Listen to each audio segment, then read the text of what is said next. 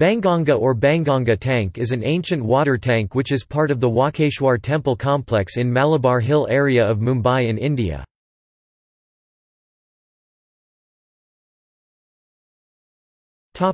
History. The tank was built in the 1127 AD, by Lakshman Prabhu, a minister in the court of Silhara dynasty kings of Thane. It was rebuilt in 1715 AD, out of a donation for the Walkeshwar temple by Rama Kamath.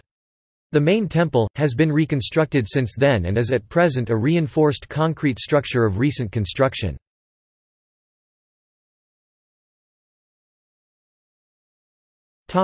Banganga in mythology.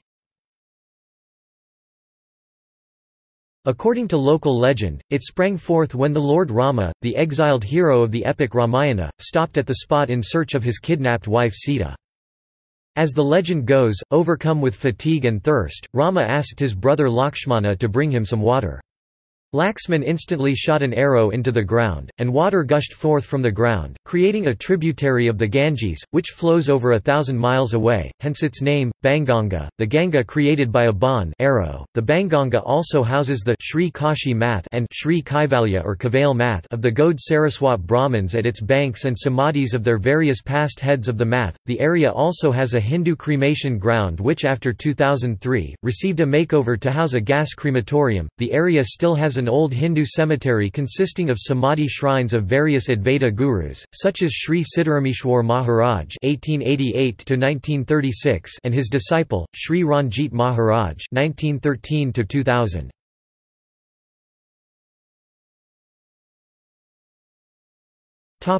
Today.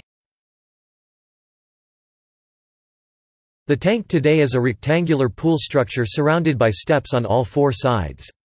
At the entrance are two pillars in which diyas oil lamps were lit in ancient times.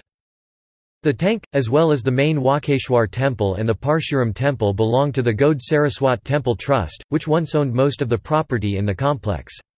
Many Gaud Saraswat Brahmin families Reeg, Anaukar, Mulgaonkar, Kenkar, Sakardande, Sukhthankar, Keni, Marudkar, Naik, Wartakar, Warurkar, Bidakar, Bende, Prabhawalkar, Pagnis still reside in the temple trust buildings in the complex.